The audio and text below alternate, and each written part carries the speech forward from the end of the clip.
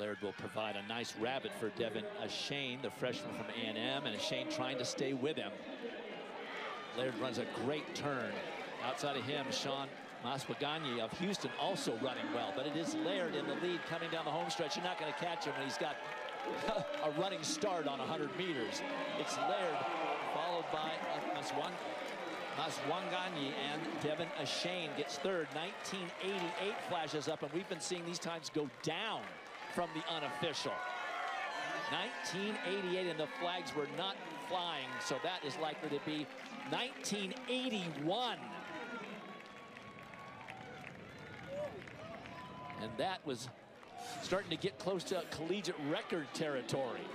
Well, Terrance Laird didn't get the best start in the first 50 meters. Took him about halfway through the turn to really get going, but he comes off the turn and just puts it all together. He does such a good job of turning over his strides, and he got the crowd to give a woo. That's what you want here. Head in perfect position, arm swing just natural. He looked easy in the preliminaries, and here in the finals, something very special.